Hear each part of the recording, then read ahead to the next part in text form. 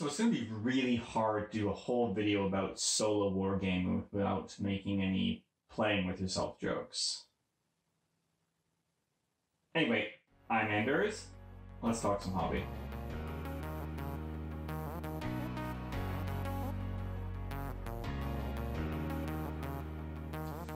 Hello. So, quick interruption before we watch the video. I just wanted to let you know there's actually going to be an announcement at the end of this one. So, just if you wanted to stick around until after the uncredited cards, yeah, there's going to be a little announcement about the channel. So, stick around. And in the meantime, well, enjoy the video. See ya. So, spoiler alert, if you didn't read the title of the video, there's going to be a Middle-earth strategy battle game battle report at the end of this video. So, if you're just here for that, skip to the time below, and for the rest of you, let's talk. For anyone watching the future, let's put this into some context. I'm filming this in the summer of 2020, so that means COVID-19. While here in Canada is looking a lot better than other places, and some stuff is going back to more or less normal. I mean, I even had a little tournament with some friends at my place a couple of weeks ago.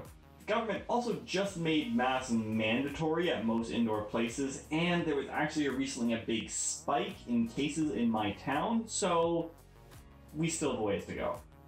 And because of that, it's probably still going to be a while before we can all feel comfortable playing wargames together again.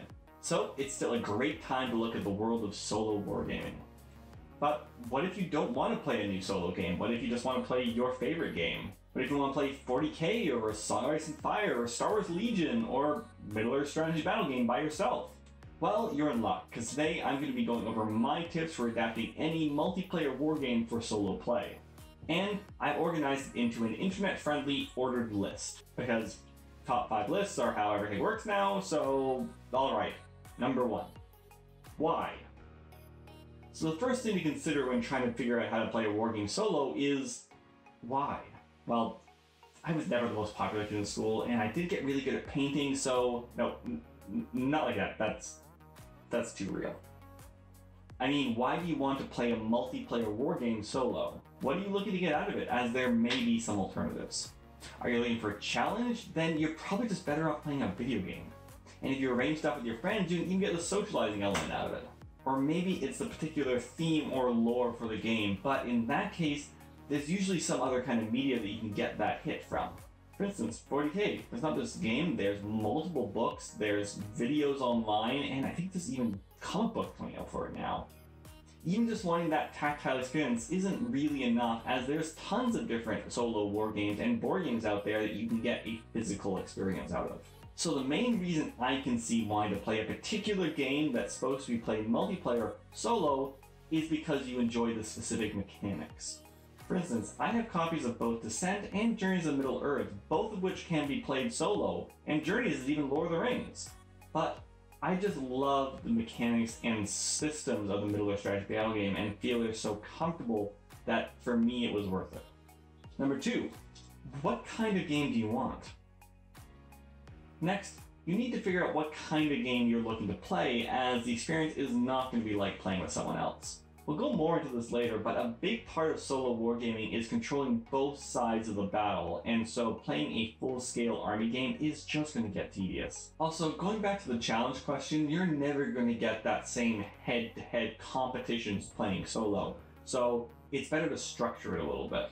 The best way of going forward, I find, is to really lean into the narrative and scenario elements of the game, as that not only gives you a good structure to work from, but also helps to determine enemy behavior should the algorithms fail.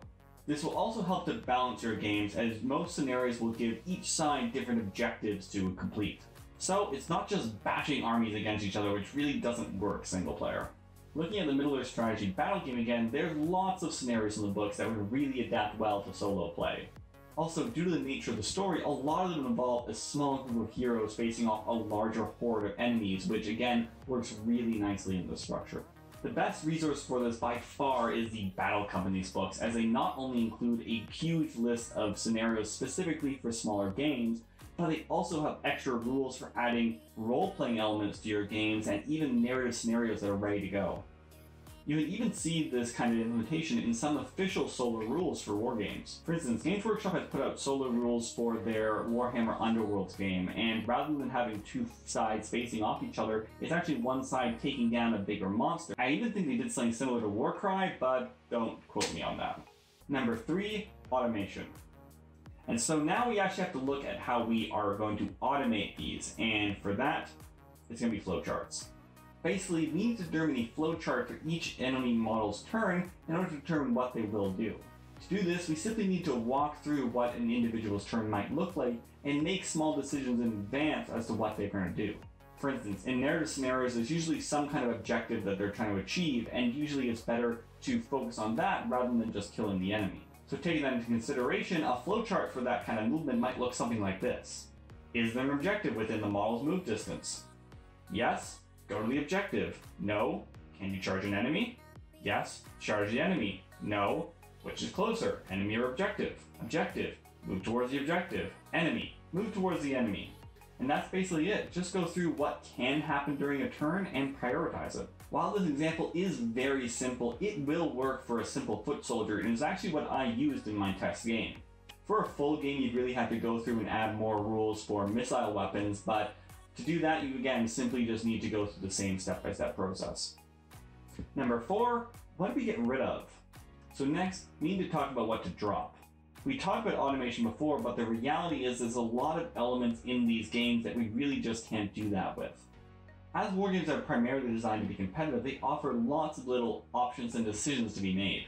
But these rely on contemplation and thinking, which we can't reliably automate.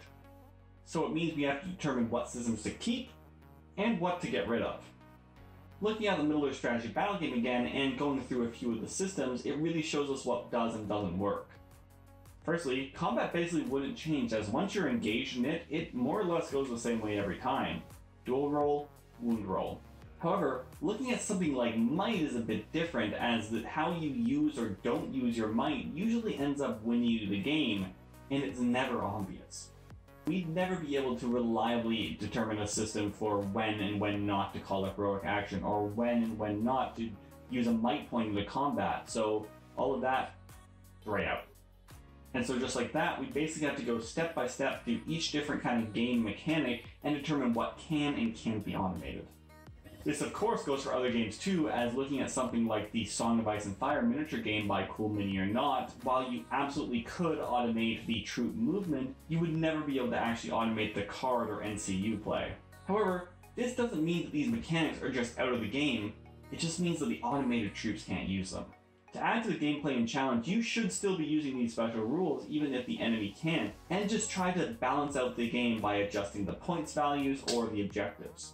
Number 5. What if it doesn't work? Finally, what happens if something just doesn't work? For instance, if you have a model you simply don't know what to do with, even with your algorithm, a good rule of thumb I find is to do whatever is worse for the controlling players. This usually leads to a more exciting outcome and adds to the challenge. But if it's really not working in that the games just aren't fun, well, we're kind of back to the beginning. As I mentioned, there's tons of solo games out there that are designed from the ground up to be that way, and so should be more immediately entertaining. For instance, I've been really interested in giving Rangers of Shadowdeep a try, as that's supposed to be great. Also, it's a miniature agnostic game, so I can use whatever models I want from my current collection. Also, since it's just a standard fantasy environment, if I really wanted to, I could just apply a layer of Lord of the Rings or Game of Thrones on top of that, so I can again justify using the models I have and still enjoy those lore and worlds.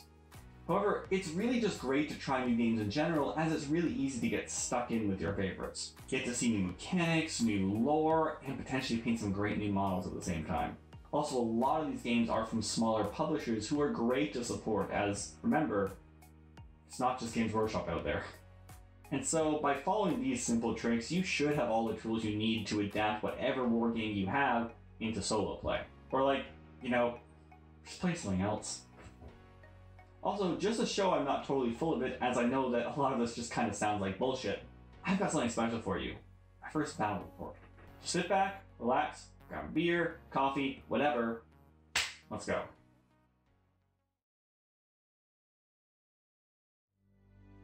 Fellowship is no more.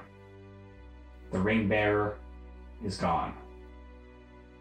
And the three hunters must now pursue the Uruks who broke them in order to save their friends.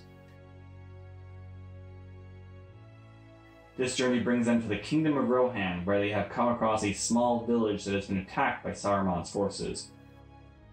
While the hobbits are still in danger, our heroes cannot condemn these innocent townspeople to death and decide to fend off the attackers. In this scenario, the three hunters will face off against the warband of Uruks, including 3 berserkers, 6 scouts, and 18 Uruk-Hai warriors. The heroes win if they manage to break the Uruks by killing 2/3 of them, and the evil horde will win if they either burn down all 4 of the buildings or kill all 3 hunters. The game ends immediately as soon as one side achieves their objective. If a model begins and ends its turn in contact with a building without performing any other actions such as moving, shooting, or fighting, they will attempt to set it ablaze on the roll of a 6. The 3 hunters begin within 6 inches of the center of the board, and the Uruk-Hai are divided into 4 groups, with each moving onto the board from the center of one side.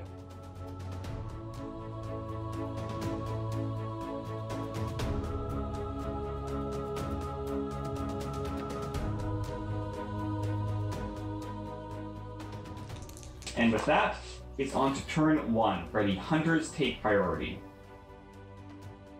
All 3 move towards the closest group of Uruks to them, with Legolas only moving half so that he can shoot. The Uruks then surge forward, already moving as many of their forces as possible into contact with the building. Legolas then takes a shot on a scout who's reached one building, choosing to take 1 shot on a 2+ in order to shoot past Aragorn, who's in the way. Hits on the roll of 5, but fails to wound.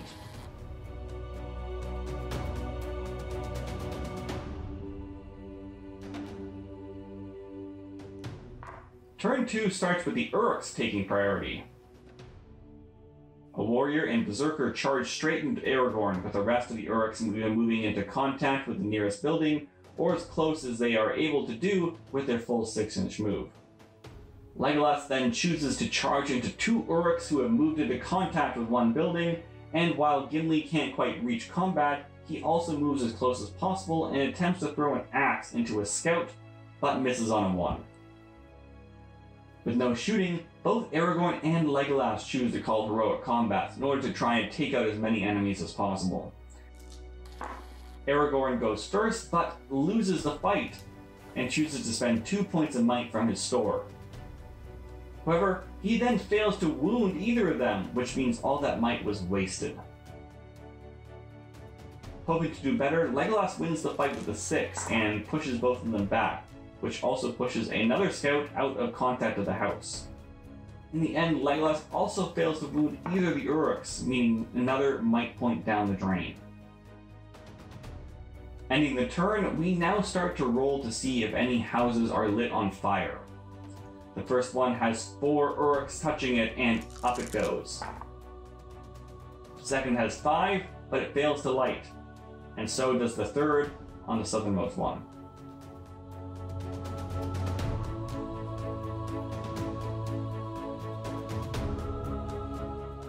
The Uruks once again take priority with 1 scout and 2 warriors charging into Gimli, while the rest of the others around them all moving towards the nearest house. The 2 Uruks who were fighting Aragorn choose to go for the house instead, and Legolas is surrounded by 2 warriors, a scout, and a berserker, with the others near him all moving towards the house closest to Aragorn. Being the only one not engaged, Aragorn turns and charges the Uruk closest to him, and then proceeds to call a heroic combat, winning on double 6s and killing the warrior on another 6, before charging into another warrior and scout.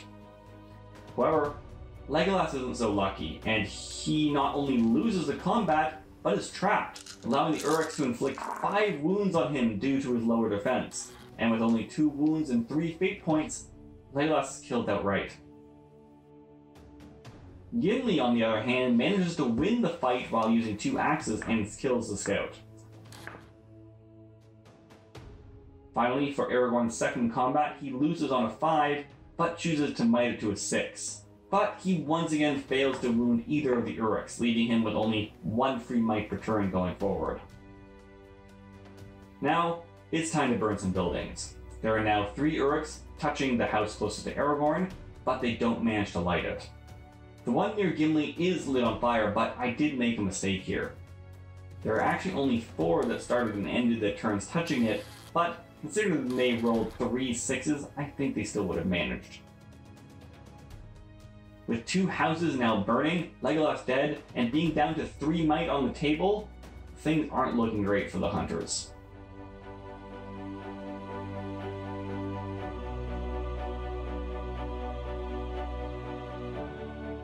The Uruks take it again, and most of them start moving towards the center tower, with 1 charging Aragorn. Gimli, being the only hero left to move, turns and charges 2 Uruks touching the tower, missing his throwing axe as he goes in. Aragorn then once again uses his free might point to call up heroic combat, easily beating and killing the 1 Uruk he was fighting, before charging a Berserker. However, the Berserker turns around, wins the fight, and deals a wound to Aragorn that takes him 2 points of fate to resist. Gimli, seeing how desperate things are getting, calls up heroic combat and chooses to use his single double-handed axe, which wins him the combat and kills both Uruks he was fighting. Charging into another 2, he once again wins the fight with his 2-handed axe and kills 2 more Uruk-Hai. But the turn isn't over, as the 4 Uruk-Hai, still in contact with the house near Aragorn, manage to light it on fire, leaving only the center tower standing.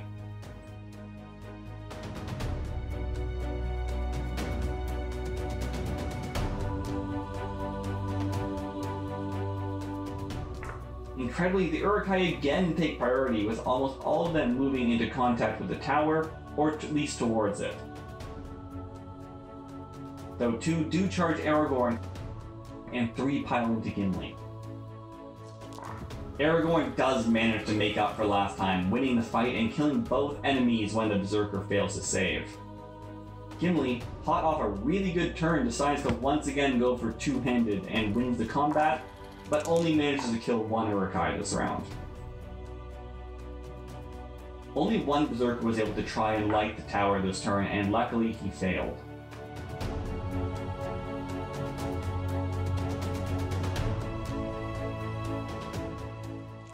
Finally, the heroes take priority. Aragorn starts by charging 2 scouts, and Gimli charges the Berserker while tossing his axe, and not only manages to hit, but to kill the Berserker by spending 1 point of might.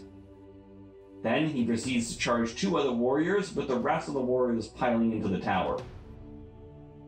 In the combat phase, Aragorn again calls a heroic combat, hoping to get as close as possible to breaking the enemy. He wins his first fight and kills 2 scouts, then charges 2 warriors but loses the combat with no might to save him, and takes a wound in the process. Gimli, still feeling good, once again chooses his 2-handed axe, but loses the combat. However, they weren't able to wound him. At the end of the turn, there are still 11 Uruk-Hai in the field, and 4 of them can try to burn down the tower, but they fail, meaning the game goes on.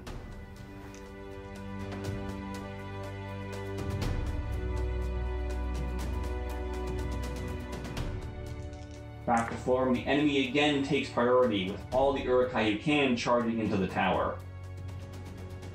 Aragorn charges the same 2 warriors who wounded him before, and Gimli kills another warrior with his throwing axe before charging 2 more.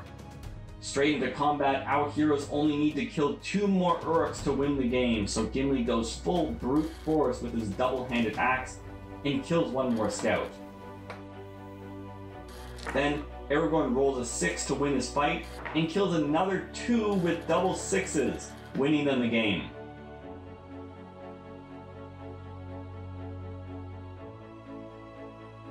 And so, while most of the village is in flames and Legolas is wounded, the town lives to see another day. And the 3 hunters gather themselves and set off again to save their friends.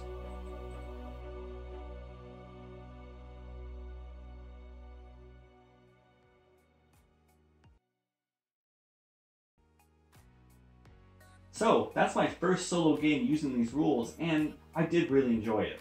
I did fudge some of the rules here and there, but the places I did actually just kind of ended up making it harder for me as a player, so I think it was okay. So, Let me know if you've played any multiplayer wargames solo, and let me know how it went. Also, how do you like the style of battle report? I don't know if this would ever be a regular thing, as it is a lot of work, but it is something that I am interested in maybe doing. I do have some ideas for kind of smaller narrative style games like this, so keep an eye out for that. I hope you're all staying safe, and once again, I'm Anders. Have a good one.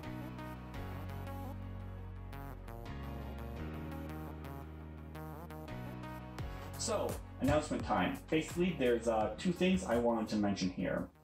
The first is I've actually started a Patreon, and it's active. It's active now. It's not really so much that I've started it. I've actually had it for quite a while, as I've been thinking about doing a YouTube video for a couple of years now. So I basically just I was watching the Battle Streams Middle Earth guys with Damien and Steve, and they were asking to they were talking about their new Patreon, so I went on to contribute to it and just just did it through my the one I already had. So I just did a little bit of adjustment and activated it, and now it's there. Obviously, we're still pretty early in the days of this, so I'm not really genuinely expecting people to contribute now. It's mainly something to do for kind of self-motivation. I've got enough videos now that I'm kind of got under my belt that I'd like to be doing more and more consistently. So yeah, this is going to kind of act as hopefully a motivator for that. And so if you'd like to contribute, that's great. If not, it's at least going to help me to try to earn your contributions through my own motivations. There's not nothing there though. I've been put some posts about the videos I've done, and the main thing though is I'm actually going to be putting a poll up there for specifically patrons only, and that kind of ties into the next thing I want to mention, which is as soon as I start this Patreon, I'm actually going to be gone out of town for the next 3 weeks. So I'm not really going to be able to get any videos done. So what I've done is I want to be sure that when I get back, I kind of can hit the ground running and just get started immediately doing videos. So I put up a little poll basically outlining a couple of ideas for videos so that you guys can vote on which you would like me to do. And then I can start working immediately on those. They're all ones that I had been considering doing already, so it's just kind of about prioritizing, and so that I know in advance, so when I get back, I can just start them. So anyway, thanks again for your support. It's really great to be able to be hitting kind of like a couple hundred views here and there, and yeah, thanks again, and have a good one.